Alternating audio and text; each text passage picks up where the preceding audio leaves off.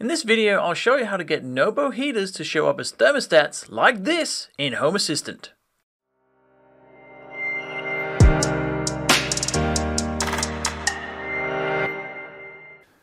Hello, welcome. First of all, I got my helper here, that's Oscar. Say hi, Oscar. So rude.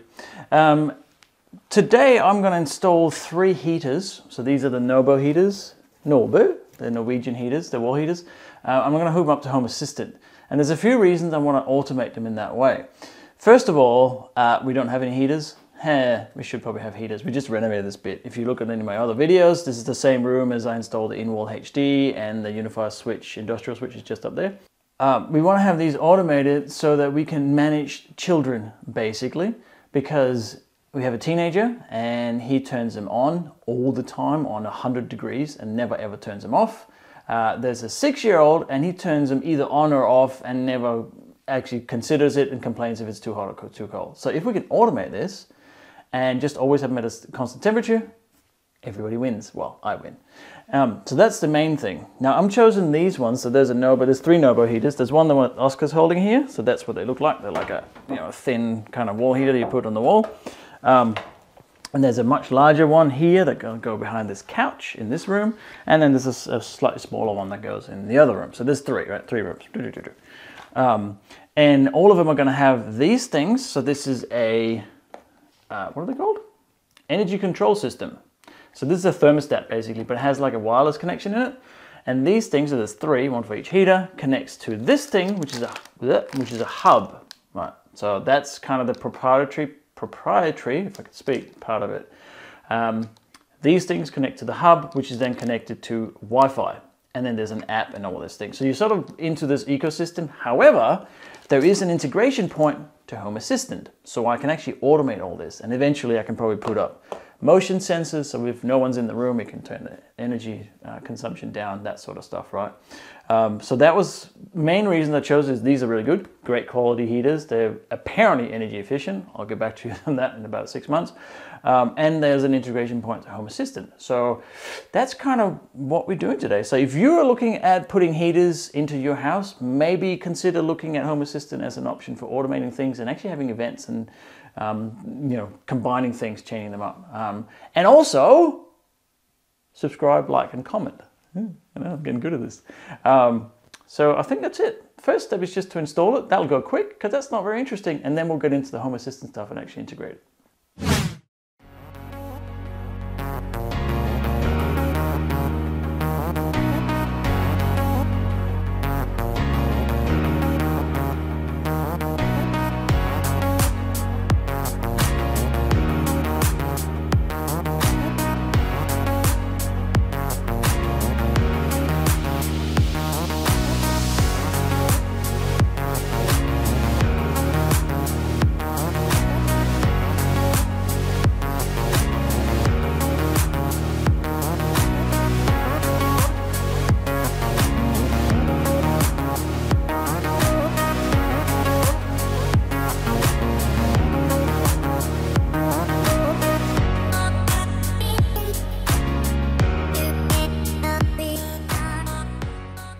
Alright, we've installed 3 heaters. There's another one. I've added these wireless control systems on the top so that they can talk to this thing, which is the Energy Hub thing. I can't remember what it's called. But I'm not going to plug that in to the wireless network. Or actually we're going to plug it into LAN, I think. Power it up and see what comes up in the app and Home Assistant and stuff. I'm not sure what's going to happen.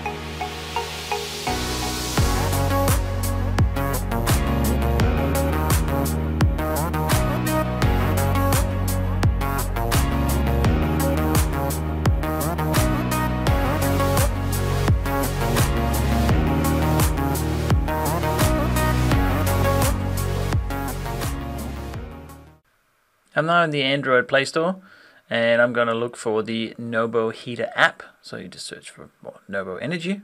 This is the Nobø Energy Control. So the company is actually called Glen Dimplex for some reason. Install the Nobø Energy Control and open up the app.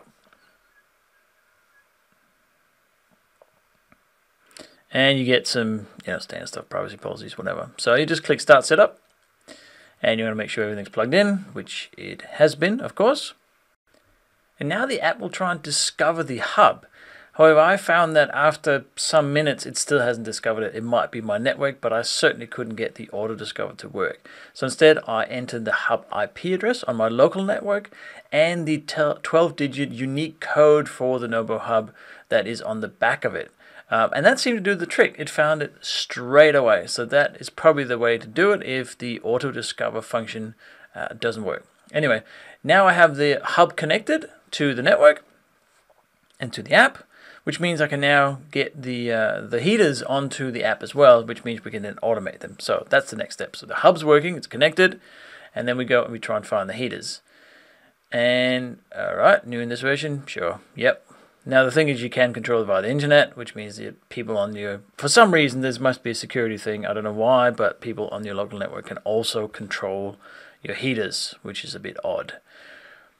Here's the main menu. You have the 3 modes of Eco, Comfort and Away, or just normal, which means that you're following the schedule. Now we're going to add a new system unit. And again, I tried automatically finding them, and it does this for 30 seconds, and nothing. It could not find it. I tried several times. So instead, manual registration, which gives you 2 options. You can type in the ID of the heater or the thermostat, or you can scan the QR code on the back of it. So I tried scanning the QR code, which usually is a simple process. We just got to let the app, allow using the camera, and then we scan it. And we find the QR code on the, not the heater, but the thermostat, and then nothing. It didn't do anything. The QR code didn't do anything. So instead, I just decided to type in the ID for each of the 3 thermostats, which is not a big deal. I even tried again. As you can see, I even tried scanning it again. Still nothing. So I typed in the 3 IDs for each of the thermostats, which is not a big deal. It's pretty quick. You only have to do it once, and then they are like forever stored in the app. So here are the 3 IDs. This is not an IP address. It is not an IP address. It is just the ID for that particular thermostat. And there's obviously 3 of them. Here we go. It's been added. And then we have to give it a name. So this particular one is in Christian's room. So that's Christian's bedroom heater. And then we need to add it to a zone. You can see I'm trying to save it, and it says, nah, you got to choose a zone. So we got to create a new zone. And a zone is a logic unit of heaters that is controlled together. So they have the same schedule and the same temperature. So I'm going to have one zone here called the kids area. I actually ended up having 3 zones for the 3 rooms because they're used differently. But in this case, for now, we're going to have a single zone. And then when all 3 heaters are added to that zone, we can then control them as a single unit.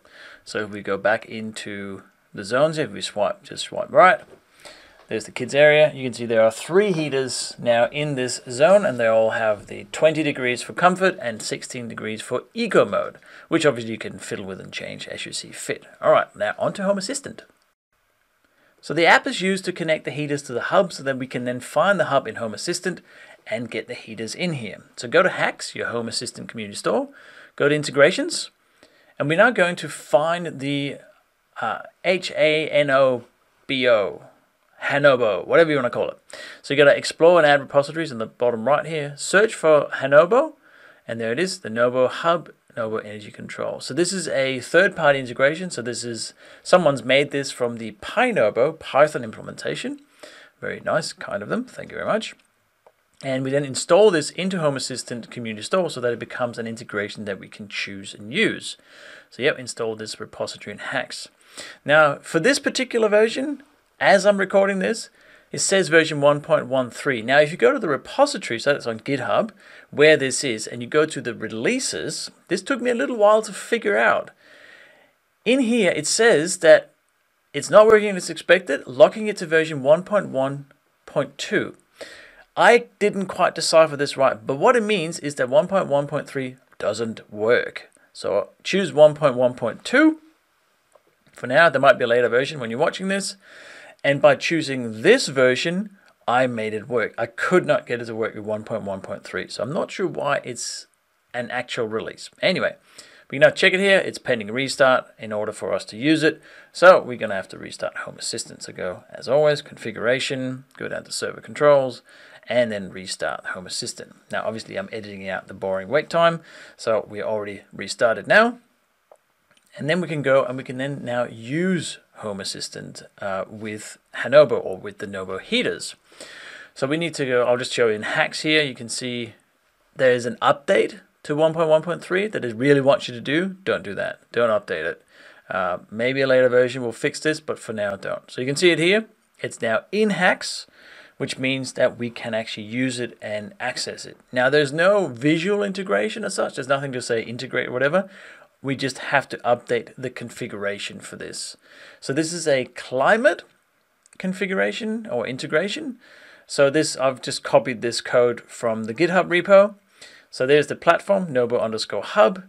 I had to put in the host, that's the ID, the 12 digits, and the IP address for it to find it. Again, I could not use discovery mode.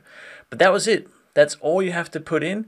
Now, there is some extra features here if you want to turn the heaters off, because they don't actually support turning them off to 0 degrees, only down to 7.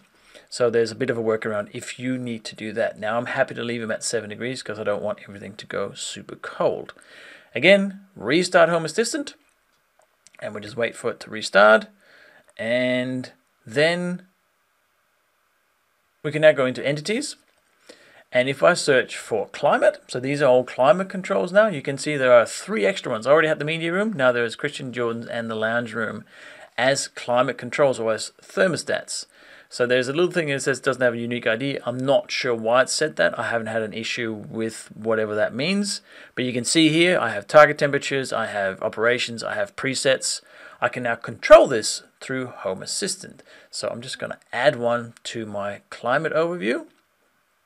So in here, I have all of my different temperatures and heaters and whatnot in a single pane. So however you organize your Home Assistant climate stuff. I'm just going to edit the dashboard, and here we can add now a thermostat card for this new Nobo heater. So down here we have a thermostat. I'm going to add this. This is, in this case, this is the lounge room. So I'm just going to give it a name here. We're going to write lounge room because I like specificity. And then save that. And then that comes up as a card in Home Assistant.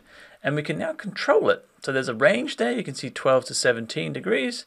We can turn it on. So this is now comfort. That is the heating mode called comfort in Nobo language. Or I can put it back on schedule, which the schedule is then controlled through the app.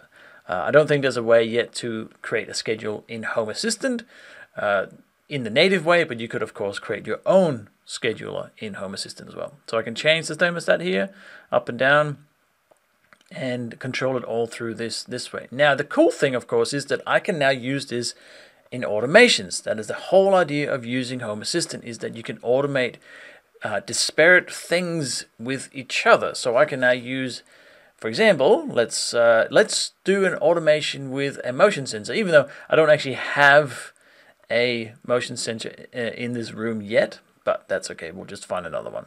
So I'm going to go back down to configuration, and I'm going to go to automations.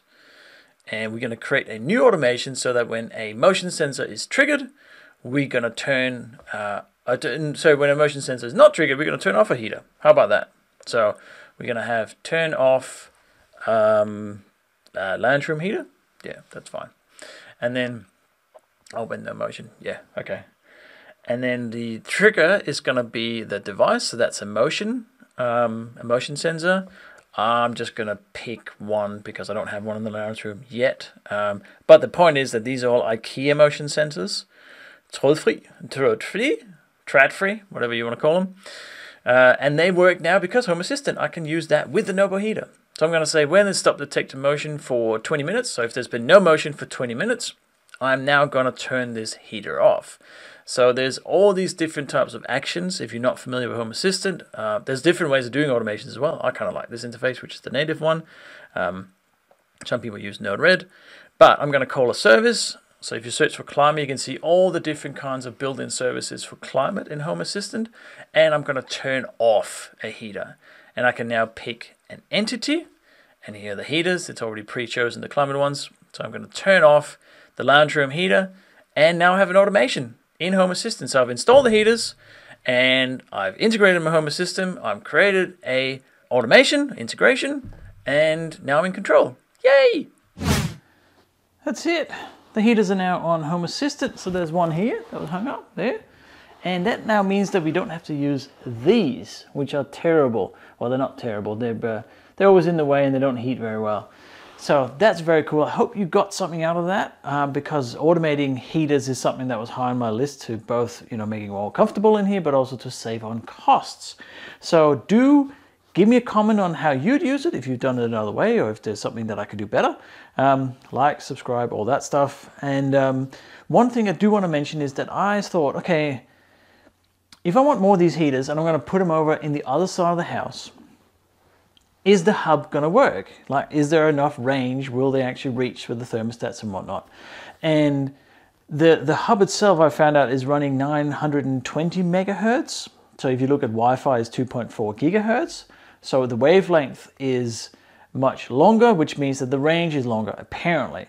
So this should cover a whole house and even more than that. So apparently, according to, depending on how strong the signal is, it could be somewhere between 50 and 300 meters.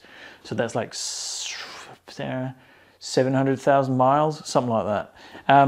So it should work just with one hub. Otherwise, I do consider having to have another hub and connect them to and have two hubs coming into Home Assistant, etc. But might not have to do that. So thanks for watching, and I hope to see you again in the next video. And yeah, goodbye.